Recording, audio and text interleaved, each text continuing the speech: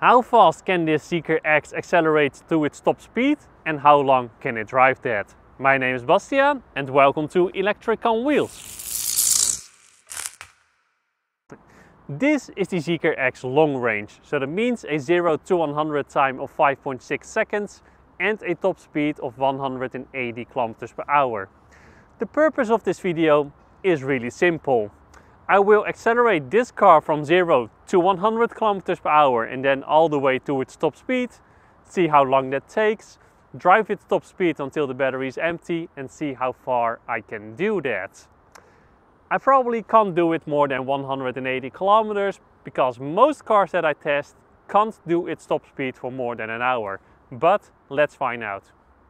Hi there, I am in Germany at my usual starting point because it is time to accelerate this bad boy from 0 to 180 kilometers an hour. Yeah, the car is in sport mode and yes, as you can see, unfortunately it is still dark outside. It is late autumn, the sun comes up a little bit later, it is 7:15 at the moment. The sun comes up in around 30 to 45 minutes, but I have to do it now because of the busyness on the road. And because, well, I have other things to do today. So during my top speed range test, it will get light and you will get to see more. I'm sorry, it just is what it is. I probably won't do these tests in the winter because then you won't see shit. And that's not fun, right? So, the car is in sport mode. Let's get to the entrance of the highway. Yeah, let's do that. Well, let's put the car in drive. That's very handy. There we go. Yep, my audio is recording. Very important. Very important. Let's drive here slowly. The car can't be in one pedal drive mode when we have sport acceleration on for some reason. Don't know why. There are cars coming, so let's stand still. After this car we can go. It's still really quiet on the road, so that's nice. Okay, 1, 2, 3, go! There it goes. Rear wheel drive, no wheel spin, that's very good. 100 already? Oh damn, I didn't see that. Let's go. Move it. 50, 60, 70, 80. Wow, that is quick. It's still going, it's still going. 188 on the speedo. Wow. I think it's doing 185, something like that. 180 my ass, 180 my ass. It's quiet-ish. It's not that quiet in here now. The car is quiet while driving 130 kilometers an hour though, but now, yeah, can be better. Damn it, I forgot to reset my trip. Fuck me. Alright, let's accelerate again. What I did is reset my trip in the infotainment system for my top speed range test. I forgot that, and then it's very difficult to know how far this car can drive while doing its top speed. Man, it accelerates so quick. It's crazy. It's not even reaching its power limit. Not even reaching it. No, no, no, no, no. They were lying to me. They were lying to me. I'm doing 189 and not 180 kilometers an hour. Besides that, in general, the car feels very stable, but if you get on a rougher road, because the suspension is a little bit more comfortable than in, for example, the Volvo EX30, it can start to feel a bit wobbly and gives you a bit less confidence. So yeah, he is not doing 130, he's driving way faster, because I'm not overtaking him that quick. But yeah, that is basically the status now. I do think I have to yell, at least I have to talk a little bit louder. It is, you know, I'm doing very high speed, so it's normal that it's not the most quiet car in this price class. So I can forgive with that, yeah. Let's just keep on cruising and I will give you an update when I turn around and accelerate again.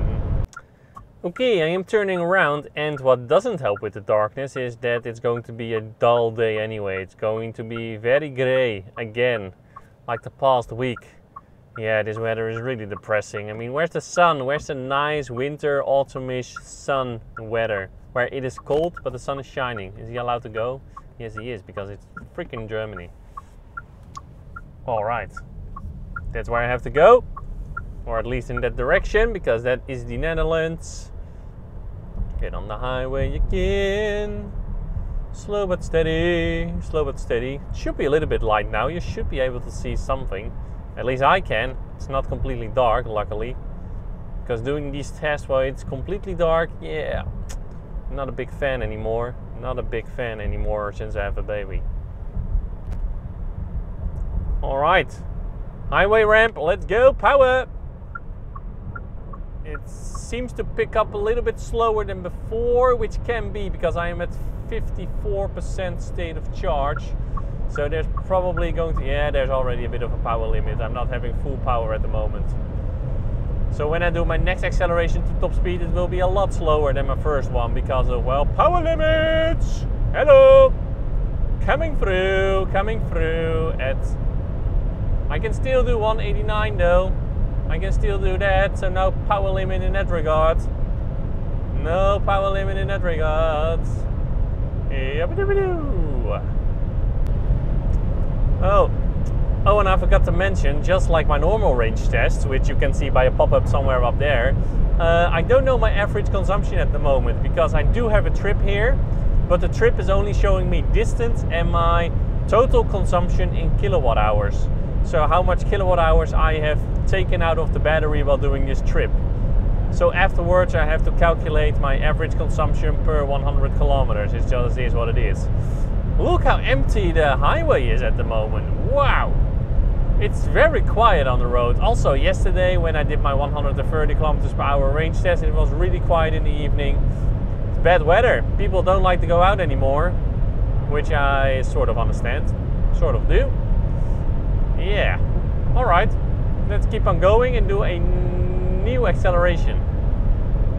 Keep in mind, ladies and gentlemen, I am doing 189 kilometers an hour and whoa, there he goes. 200, 210, something like that. Yeah, that's what you can expect in Germany from time to time. That's why you always have to watch out. Always look to the left, how fast people are driving. Wow.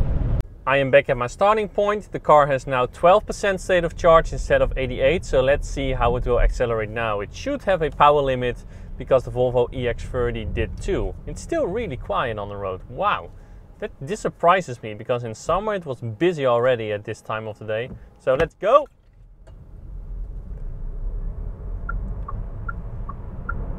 Yeah, 100. It's not as quick anymore as it was.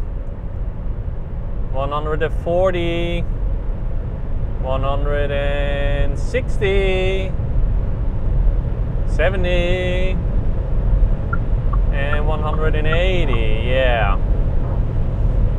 Alright, there is a power limit. Let's see how much it was in the edit afterwards. And now let's slow down, because I have 10% left to reach the supercharger, which is 25 kilometers away. That should be fine while driving. 100-ish. So let's do that. Then I can reach the supercharger and then I can give you the results. I am charging. I arrived here with 2% state of charge. Yeah, I know. But anyway, the result of the top speed range test. And because the trip of this car shows you different information than other cars, the result is a bit more compact than normal. Because you can drive on one full battery with this car while driving its top speed of 180 kilometers an hour, even though I could do 189 on the Speedo, 140 kilometers, which is on par with the Volvo EX30. The average consumption was around 44 kilowatt hours per 100 kilometers. In summer you can maybe do a bit more. In winter, or well, it is around 7 degrees Celsius at the moment, but if it is colder, maybe a bit less. But if it is colder, maybe you shouldn't do it anymore, because in winter I probably won't do it as well, unless the temperature is, I don't know, 5 degrees or more. So yeah, that was the result actually already. 140 kilometers while driving its top speed. So, thank you a lot for watching. Don't forget to like, comment, subscribe, and then as always, to be continued.